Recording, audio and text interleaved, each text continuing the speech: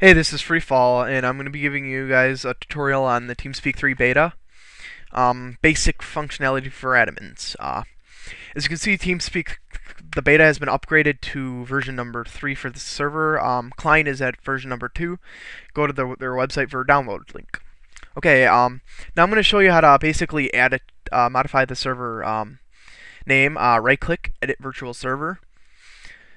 Here's the server name. You can add a password. I'm going to keep everything the same. Be advised, there are more options. I'm not going to really go over these options because some of it's advanced, some of it you can pretty much figure it out yourself. If you got any questions, post a comment. But basically, all you need for your server is this. You can also modify the message. Be advised, you're only allowed 32 clients, one virtual server box. By now, you should be used to that with the free license. Now I'm going to add a channel. I'm going to right click on default channel, create channel. I'm going to call this channel whatever, topic can be whatever, description a note if you want to bring it out over here. Yeah, that's nice. There you go. As you can see, I'm going to keep the channel type permanent. Semi-permanent means it will be there until the server is restarted. Temporary means the moment I leave the channel, it disappears. I'm not going to make it a default channel.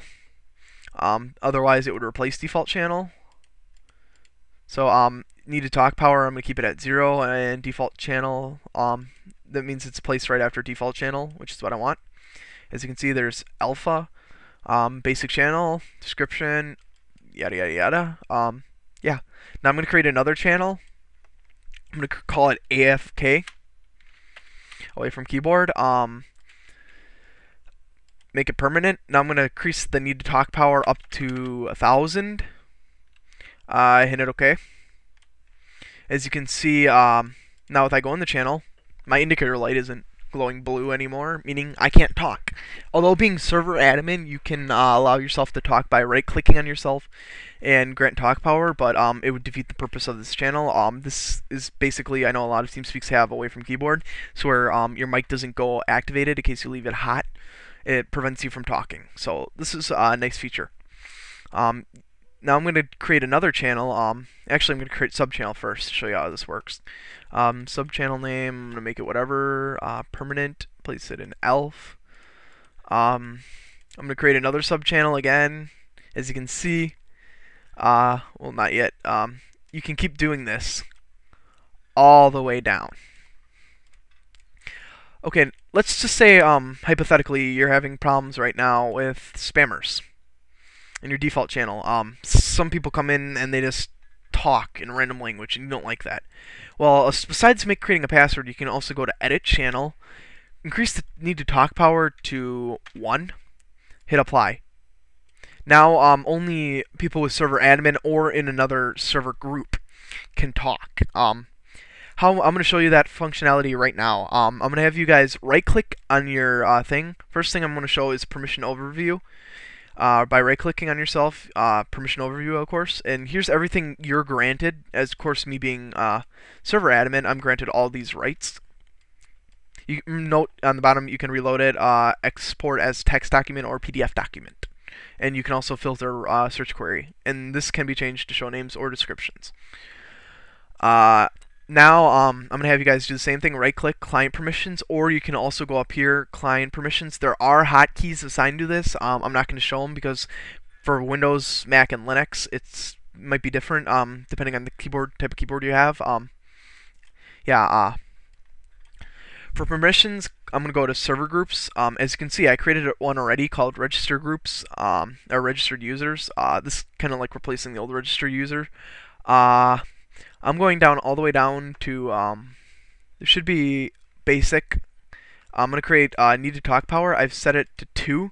So therefore, if they would go on this channel, registered user would be able to do it. How I did that was simply I went add, enter group name. I'm going to call this one SD. And now I'm going to go need to talk power, add permission. I'm going to lower this value to 2, so they don't have the same talk power as a server admin. However, they do have some talk power, and I'm gonna you can also give them the ability to grant talk power. I'm gonna give them the ability to talk 1. So therefore, if you create a talk server with a talk power, or not server channel with a talk power of 2, they would be able to talk, but the person they grant the ability to talk to won't be able to. So yeah, that's basically that. No advise. Some of these you can't go under and change under information, under global. If you try add permission, it doesn't work. I'm right clicking and adding this stuff as many times as I want to my heart's content, and it won't work. Yeah. Also, some of these you can only add grant power, and then as you can see, that's a way around it. So yeah, you can basically set this up the way you want it. There also are channel groups, so they can just modify a specific channel, like channel L. So yeah, this is basically I would just play around with this stuff until you get settings you like. It will be different for each person, but I wanted to show out how you would create like a registered user group so that they would be able to talk where people come in spam. How you would grant them this power. I'm gonna X out of this. You would right click, set channel group, and then they should be down here are permission. It's one of these. But you can grant them that ability. I think it's under token manager. Actually, it's one of these. Server group. Yeah, there we go. Create them a token and copy it to clipboard. There you go. Okay, that's basically how you'd give them then the server ability to become a registered user. So yeah, that's basically. I've had a question, I believe, on that. I hope this answered your question on how to make a registered user. I also told you how to modify the password, but yeah. Now there is one other quick thing I want to bring out in this tutorial. I'm gonna have you go to Tools and Server Query. This is a Telnet thing. I know you guys are saying, "Oh no." This replaces PuTTY, although it doesn't have the same functionality as PuTTY. Basically, I'm just gonna type in the help command. Note you don't need to log in because you're automatically done in this. So here's all the commands you can use. They're also in that PDF document I showed in the previous tutorials.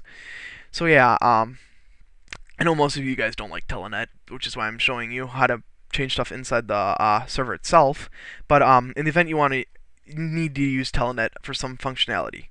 So this basically gives you some options, but note most commands that require you to modify a virtual server box cannot be done while you're connected to the server. So you will need to use PuTTY or another Telnet source. So yeah, this is pretty much it. I'm sorry again if this is a little rushed. I tried to go in more detail, but thanks to YouTube's 10-minute only thing, I've had to taken out some of the stuff on my video. Otherwise, it's 15 minutes long, and I don't want to split it into 2 parts because that's confusing. Not to mention, it's a pain in the butt to upload. So yeah, this has been a tutorial by Freefall. I'm also going to have new tutorials on the server client up hopefully soon, or not server client, the actual client itself. Another question that I want to quickly get in, if there's enough time. I want to tell you, if you won't upgrade your server, you just extract the zip. You can extract it over the server. Just when it asks, do you want to replace all? All of these channels will be saved, so you don't need to change the channels every time you reinstall the server. This has been a tutorial by Freefall. Good luck with your TeamSpeak 3 server.